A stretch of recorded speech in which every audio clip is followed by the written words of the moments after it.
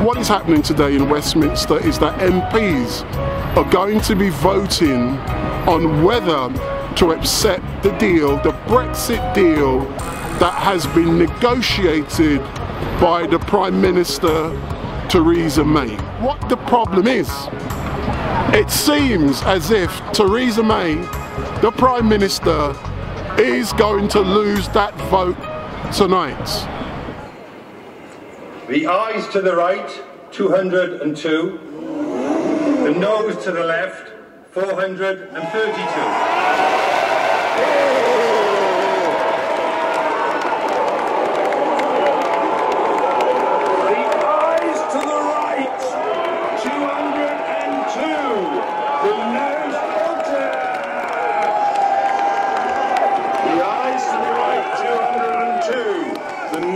To the left, 432. So the noes have it, the noes have it. Indeed, point of order, the Prime Minister. Thank you, Mr. Speaker. Mr. Speaker, the House has spoken and the government will listen. All traitors! The Russians! All traitors!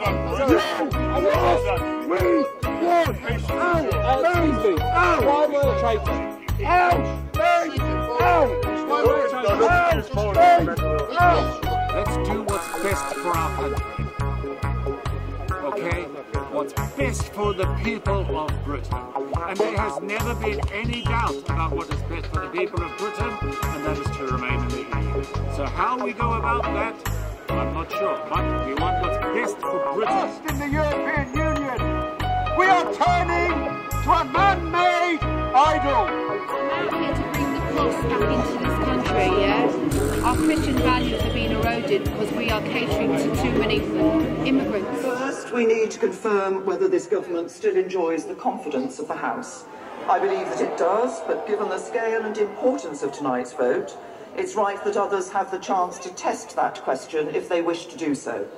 I can therefore confirm that if the official opposition table a confidence motion this evening, in the form required by the Fixed Term Parliaments Act, the government will make time to debate that motion tomorrow. This is a lurch in the direction of this country that was decided on, or offered to be decided on, a single binary vote rather than what's the future direction of this country. The vote was either Remain, which was pretty much looked like the status quo and not a future direction of travel, and Leave was just Leave. There was nothing behind it about what that would mean. So who are you blaming? Cameron? Cameron and May. It's not just Brexit, it's about austerity, it's about health, it's about education. How are we going to bring the country together and have civilised chats about how we move this country forward? The second reassurance is to the British people who voted to leave the European Union in the referendum 2.5 years ago. I became Prime Minister immediately after that referendum. I believe it's my duty to deliver on their instruction, and I intend to do so.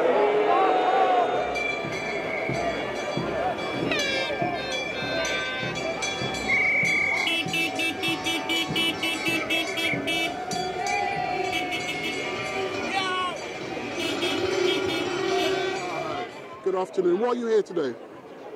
We're here because well, I'm here because I don't like Brexit and I want Brexit to stop. But specifically, Theresa May's deal is being voted on in Parliament, and we're campaigning for that deal to be voted down to make way for a people's vote on Brexit.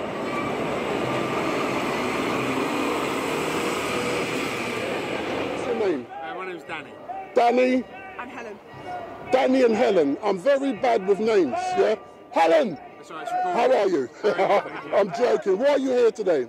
We're here to basically protest. We want Theresa May's deal to be voted down tonight. We want it to, ideally, government should take responsibility and revoke Article 50, and if not, it should come back to the people for a vote. This is not what we voted for, it's not what the country wants. Reduces my children's freedom of movement, our business opportunities, our economy. The lies about food and clothing being cheap are absolute nonsense for anyone who's worked in those industries, and the only unicorns we believed are in our stuffed unicorns. And we believe we're all stuffed unless we can turn this over. So that's an excellent answer. I'm now coming to you, Mum. Yeah. My name's not Danny. I know it's not Danny. I'm laughing and joking. So, why are you here today? I'd reiterate a lot of what Danny said. Actually, what really upsets me more than anything these days is the mess that this country's been in, probably for about 3 decades. I know why people voted leave. I understand why they voted leave. They want a better life, and I want a better life for everybody. Leaving the EU is never going to let us do that. It's only going to make things more difficult. I think the really pitiful thing here is just that people have been fed a load of fantasies, and they've been led to believe that voting and leaving the European Union is going to help us put this country back together. It's not going to happen. But I ask members on all sides of the House to listen to the British people who want this issue settled and to work with the government to do just that.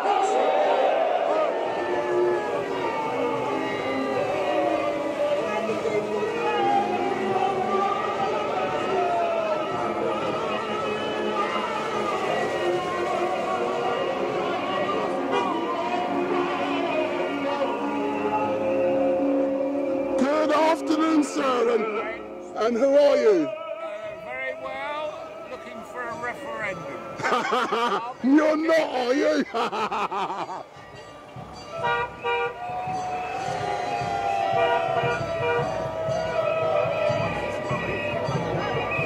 So you've decided to come down here, yeah. And are you enjoying it? Some of it's a bit sad, some of the things I'm hearing. Yeah, what are you hearing? Well, obviously people arguing. Yeah. Someone's shouting, "No immigrants!" Just shouting that. Just shouting all sorts, and then it's making people argue. Yeah. Getting a bit beefy. Yeah, of course, that's why I'm here. But do you think I'm worried about people saying no immigrants? Me, I'm an immigrant man. So why should I worry? Well, I come from immigrants. Yeah, of course, you know, they have the right to protest and say. My granddad was an immigrant. He moved to London from Malta. No, excellent stuff. I just think. But you're enjoying yourself, when yeah? you don't understand people's mentality. Yeah, of course. It's hard to listen to. So this gentleman next door, who is he? It's my boyfriend. Your man? Hello, geezer. That if the official opposition table a confidence motion this evening in the form required by the Fixed Term Parliaments Act, the government will make time to debate that motion tomorrow. And if, as happened before Christmas, the official opposition declined to do so, we will, on this occasion, consider making time tomorrow to debate any motion in the form required from the other opposition parties, should they put one forward.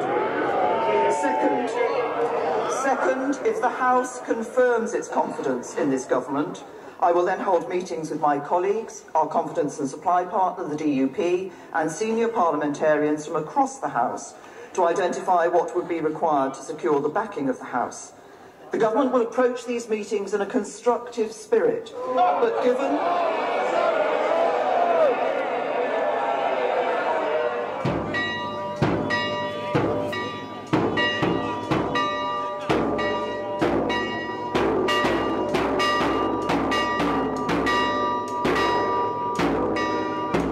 Why are you down here today? You're playing music.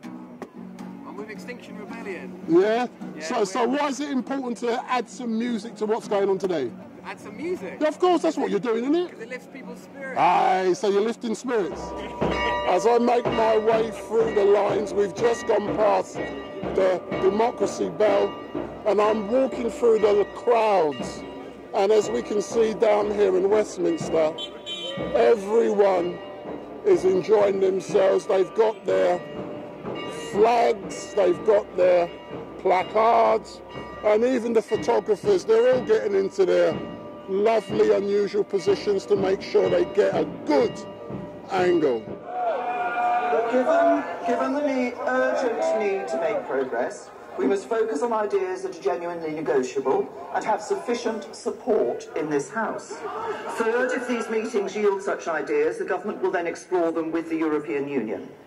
Mr. Speaker, I want to end by offering 2 reassurances. I've always believed that the best way forward is to leave in an orderly way with a good deal,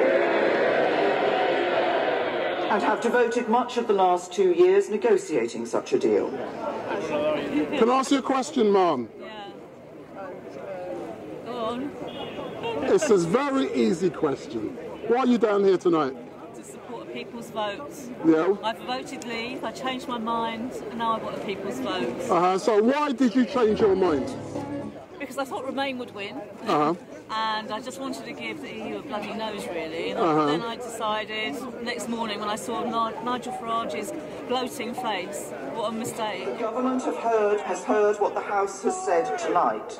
But I ask members on all sides of the House to listen to the British people who want this issue settled and to work with the government to do just that.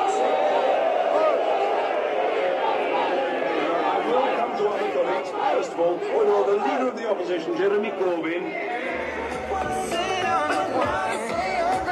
Good evening, Mum. How are you? I'm fine, thank you. So why are you down here in Westminster tonight? I was born in Czech Republic, but I've been here most of my life. And I feel I'm an EU citizen. I don't feel I'm English, I don't feel I'm Czech. I belong to the EU. The results of tonight's vote is the greatest defeat for a government since the 1920s in this House. This is a catastrophic defeat for this government. After 2 years of failed negotiations, the House of Commons has delivered its verdict on her Brexit deal, and that verdict is absolutely decisive. Is that you would like to see a new leader emerge, and you would like to see Boris? Either end it completely because we don't need any leaders, or if we have to have another leader, let's put Boris up and see what he does. So everybody sleeps him. But let's talk about Boris. Let's talk about Boris, the blonde bombshell. Why do you like him? Because he's funny, and funny wins every time, right? I hear the words of the Prime Minister, but actions of her government of the past 2 years speak equally clearly. She is only attempting to reach out now to try to keep her failed process and deal alive after it's been so roundly rejected by Parliament on behalf of the people of this country. Labour has laid out our priorities consistently. No deal must be taken. No deal must be taken off the table. A permanent customs union must be secured, and people's rights and protections must be guaranteed so they do not fall behind.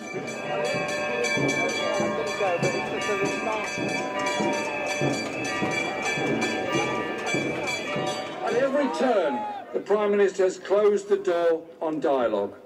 Businesses begged her to negotiate a comprehensive customs union.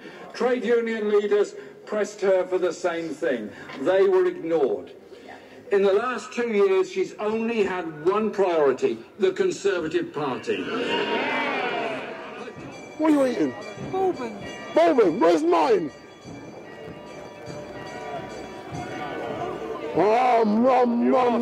No. Thank you. Why are you here? I don't need that, I want you. You tell me. Because I voted to leave, and they're trying to overturn the biggest democratic vote in history.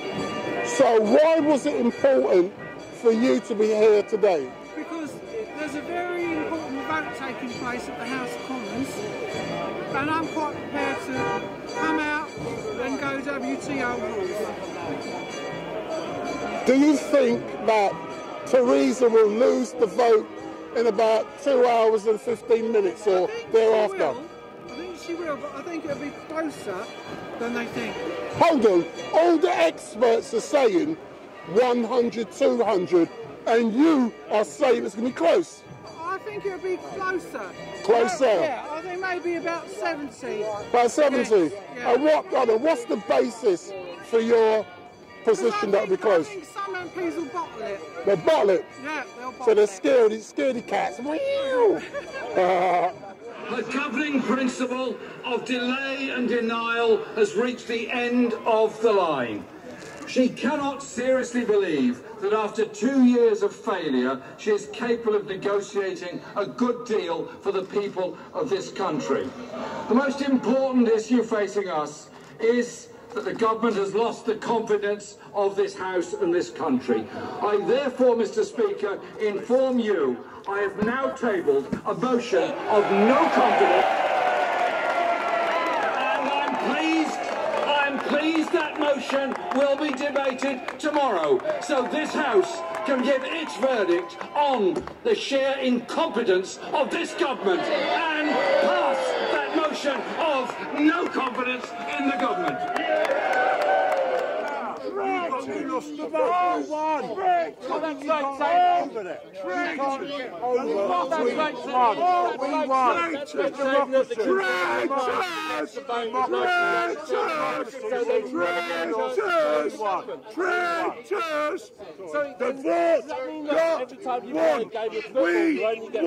This is a historic and important moment on our journey towards sorting this mess out. And we have only got here because of the endeavour, the courage and the passion of every single person that has been campaigning. So please, let's have a big cheer for everybody who's been part of our movement and for all the MPs who did the right thing. Why are you here today? Because of the vote. Yeah? What's going on? You tell me. You tell the story, not me. We'd like to know, wouldn't we? We'd like to know what goes on in that house over there. There's some sort of... They're plotting they are. We don't know, we can't trust them anymore. You can't trust them, so what outcome are you hoping for when the bell rings at 7 o'clock this evening? That it goes down really well. What do you mean by that, it goes down really well? Tell me what. Loads of people, loads of them in there vote against it. Uh-huh. But a lot, I mean a lot, not just a few. Which I think is probably what's going to happen. So tell me something, yeah? Why, in your opinion, is it important to leave the EU?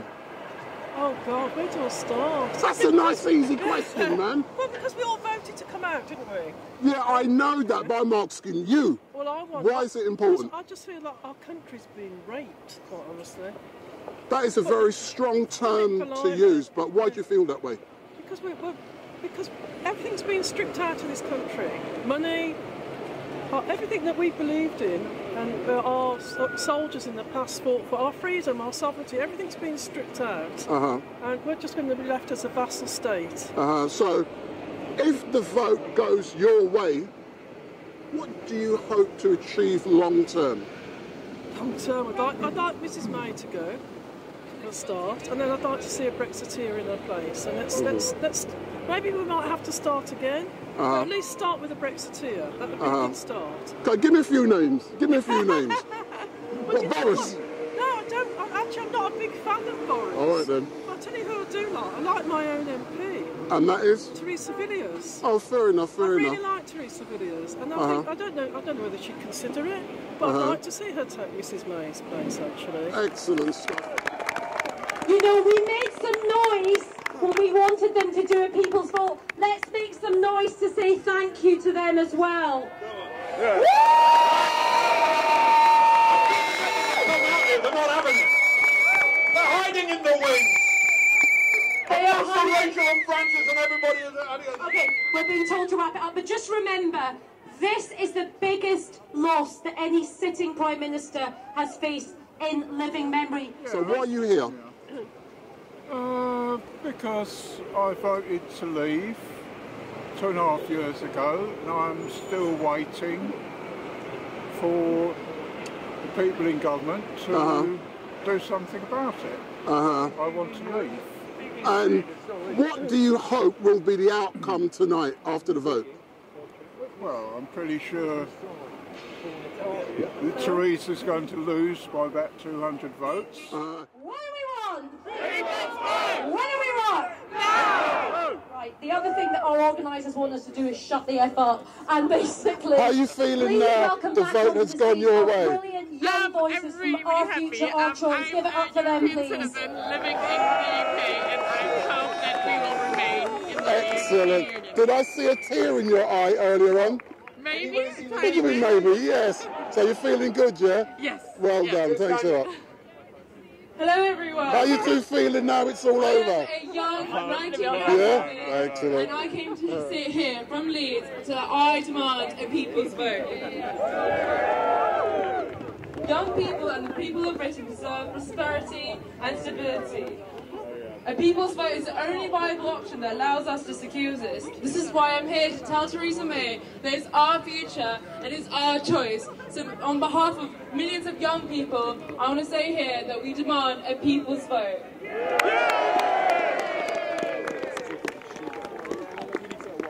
What are they doing in there? Are they fixing the NHS? Are they fixing the housing crisis? Are they